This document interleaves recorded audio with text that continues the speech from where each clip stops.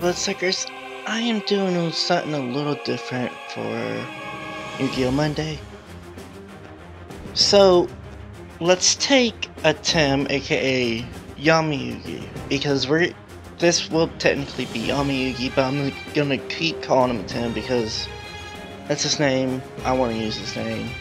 Got a problem with it. Oh well. And then Pegasus. But let's give them a deck that doesn't exist in their time yet, and that will be Altergeist. Now, the reason why I went with this is Altergeist isn't illusion, but it's kinda illusion. I guess you could say it's like a subclass for illusion.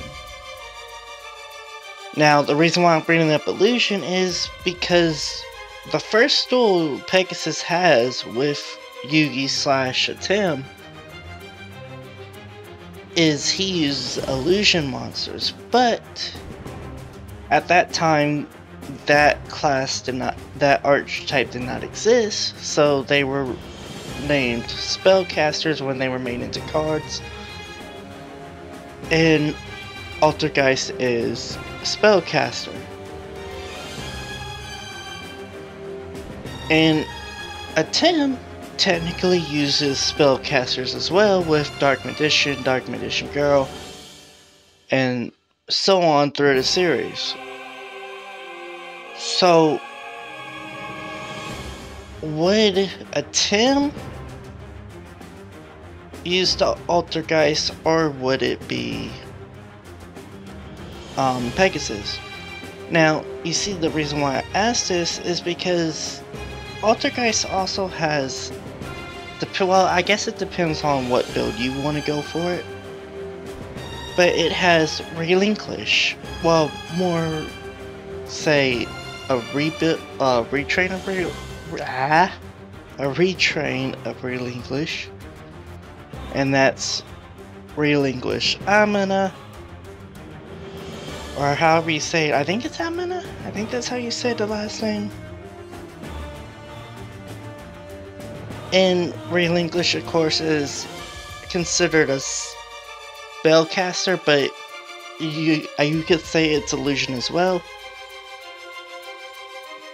But on the other side, again, this is a spellcaster deck, so of course Atem's got to be part of this. And you can also do a Dark Magician build with Altergeist. You can have Dark Magician Girl, Berry Magician Girl, all those in a build with it as well. So, when it comes down to it, who would this favor more? Now, I personally believe that Altergeist would favor Atem more, because you can do a lot more with that deck as a spellcaster slowly, and again, you can use the Dark Magicians and all Tim's cards basically with that deck if you want to build it like that.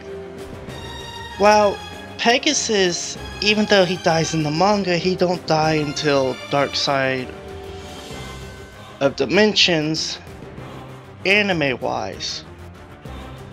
So every time that he showed up, movies included, he has played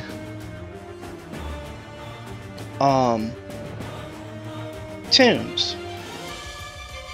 So yes, Pegasus technically has an illusion deck, but he does not play his illusion deck, and at this time it would still be spellcaster.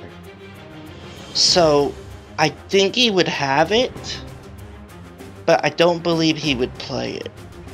I think he would stick with his tunes, because... Sorry, Mama. Because... Sorry about that, my mom told me to lower my voice. Because,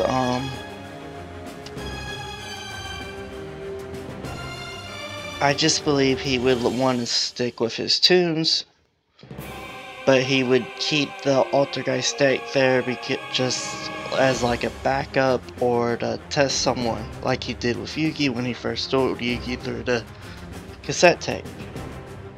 But anyways, I hope you have a wonderful day or night depending on when you're watching this. Love you all. Mwah.